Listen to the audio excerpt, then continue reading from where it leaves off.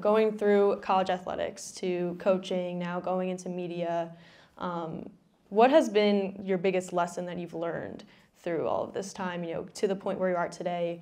What do you think has been the biggest lesson that you've learned in this journey? Yeah, there's a lot of them. I mean, I think that kind of what I just said about the whole, you can't change the cards you're dealt, it's how you play the hand. I've learned in my life and seen it now consistently that when some of the worst things have happened to me, and I thought the worst things were happening, when I got hurt, when I got fired from coaching at Arizona State 2.5 years ago before I got into media. When I got hurt in high school, a lot of times the best things happen right after that. And it felt like a really dark time, and then opportunity came right after. And if those dark things wouldn't have happened, those positive things would have never happened. So I think that's one of them. I think when I look back at myself, even when I was in this classroom in the Small Business College 10 years ago, or 8 years, whatever it was, 10 years ago, wow, is that like I remember always caring so much about what other people thought about me.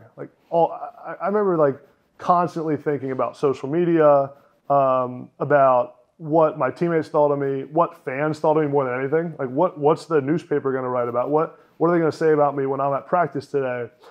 Constantly thinking about what other people said about me.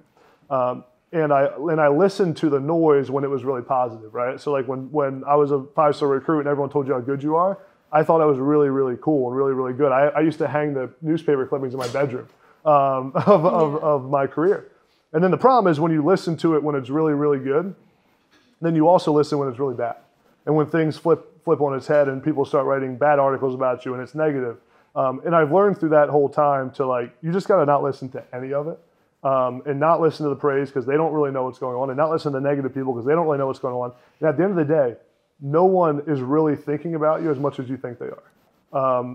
Like when I got started in social media, I remember thinking about how much are people going to like this post? Am I posting too much? Am I posting not enough?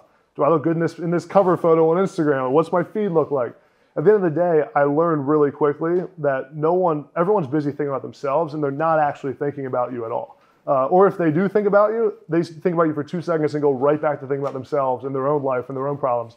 So when you realize that, it's really freeing. It's liberating. It allows you to be who you are, do what makes you happy, go after what you want, and not listen to what anybody says about you. And when I learned that is when success started coming in my life. It was I didn't care about everything because I didn't care what anyone thought. And it wasn't because I don't like people, but I knew that they didn't have the perspective I have, and they really weren't thinking about me at the end of the day. So those are the main things I've learned in the last few years that have allowed me to kind of be at the place I am now. Still have a lot to learn and still struggle with that all the time of caring what people think and caring and reading the positive press clippings. And when you raise money from a venture capital firm for your company, not allowing all the people to pat you on the back and tell you how great you are, then you got to keep going. Just keep going.